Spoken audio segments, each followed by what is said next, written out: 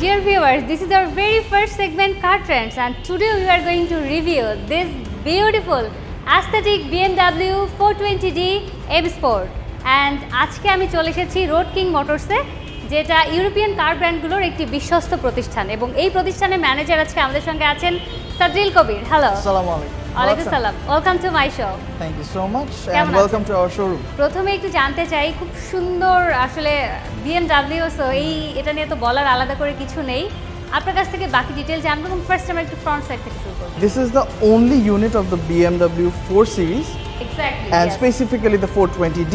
একমাত্র একটা গাড়ি বাংলাদেশে আছে যেটা রোড কিংস মোটরস এর রোড কিং মোটরস ইম্পোর্ট করেছে। ওকে। এই গাড়িটার মডেল ইয়ার হচ্ছে 2021 এর, and 2021 এর হওয়ার কারণে so it has all the advanced technologies and এটার গাড়িটার হচ্ছে ভিজুয়াল আপগ্রেডস গুলো দেখতে অনেকটা ফিউচারিস্টিক লাগে।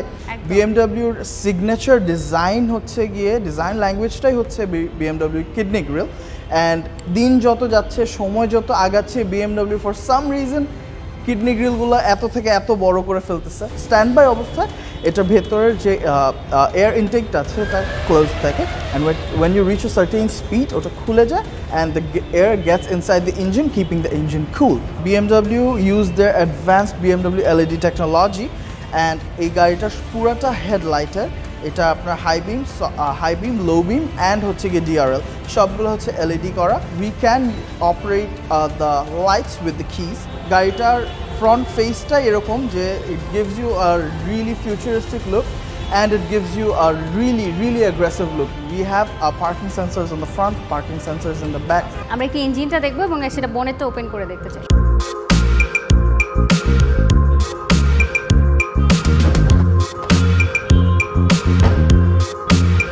ওকে, সো আমি একটু ট্রাই করে দেখি কতটা এফোর্টলেসলি এটা ওপেন করা যায়। Oh, great. Here is the 2000cc engine. The engine is powered by a inline four-cylinder diesel twin turbo diesel engine, and its power output হচ্ছে 181 horsepower and 380 newton meter of torque. So that's about the engine.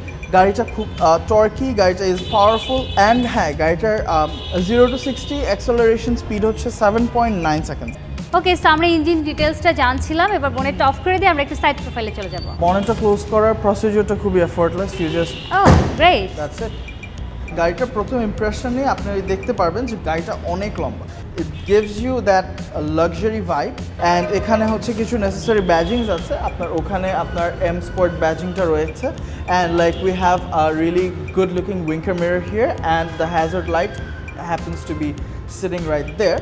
We have গাড়িটা 2-door, and we have the door handles here. গাড়িটার রিমটা একটু দেখিয়ে দিচ্ছি along with the tires. আসে হচ্ছে 18-inch rims, and the tire এইটার সাথে যেটা এসেছে we have Bridgestone tires, যেটার ডাইমেনশনটা হচ্ছে 255/40, which is apparently really good for comfort driving and street driving.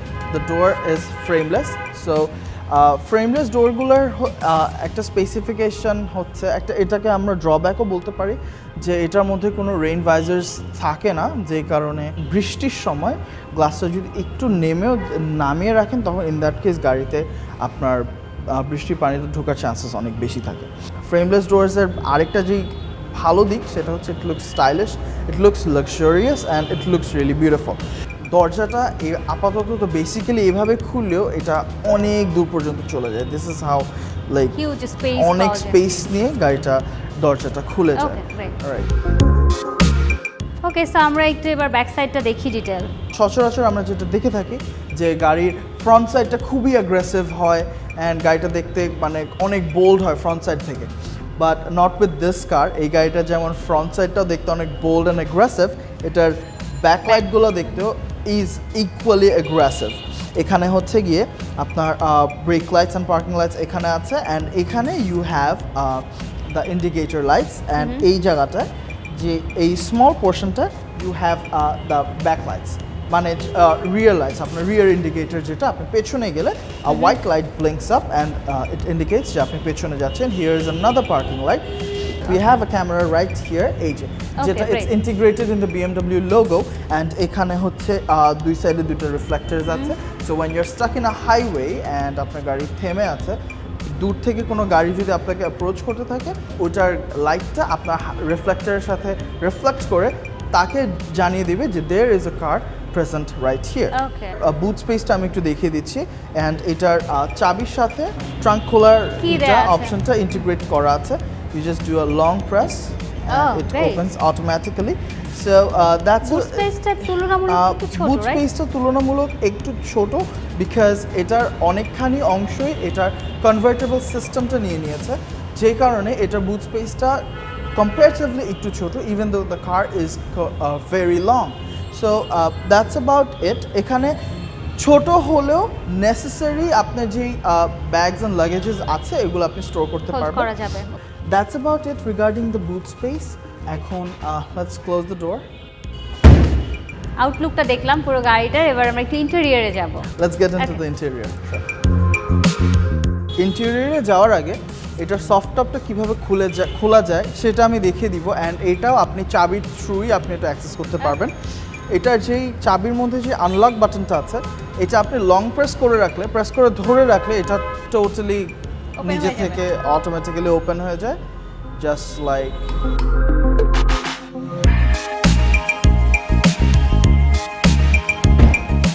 Okay. So আমরা এক্সটেরিয়র দেখছিলাম, এবার ইন্টেরিয়র সম্পর্কে ডিটেইল জানবো plus driving comfort and everything. Okay, so প্রথমেই যদি আমি ইন্টেরিয়রের কথা বলি, ইন্টেরিয়রটা আপনি দেখবেন যে গাড়িটার এক্সটেরিয়রটা কালো অ্যান্ড ওইটার সাথে কন্ট্রাস্ট করে গাড়িটার ইন্টেরিয়রটা is like really dark red which complements the outer black color, right?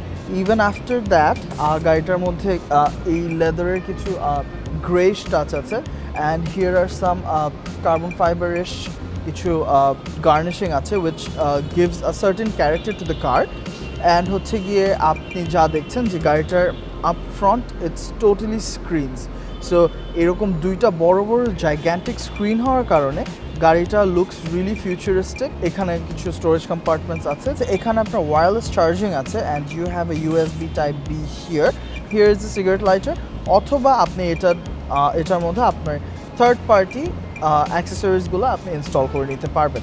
Centre কনসোলে we have the gear নব হিয়ার, রিয়েলি খুবই কম্প্যাক্ট সাইজের, খুবই হ্যান্ডি একটা গিয়ার নব। Here is the start engine button, here is the parking sensor and it is a traction control. So we have 3 modes in this car: sport mode, comfort mode and eco pro. Eco pro te apnar fuel efficiency খুবই ভালো যাবে।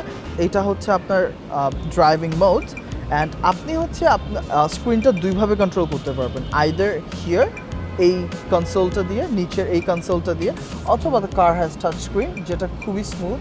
You can control the settings as much as you want and any যে কোনো ভাবে এখানে আমি দেখতে পাচ্ছি ড্রাইভিং সিট থেকে খুবই কমফোর্টেবলি আসলে exactly it's like literally in your reach and moreover আপনি দেখতে পাচ্ছেন the interior lighting, right?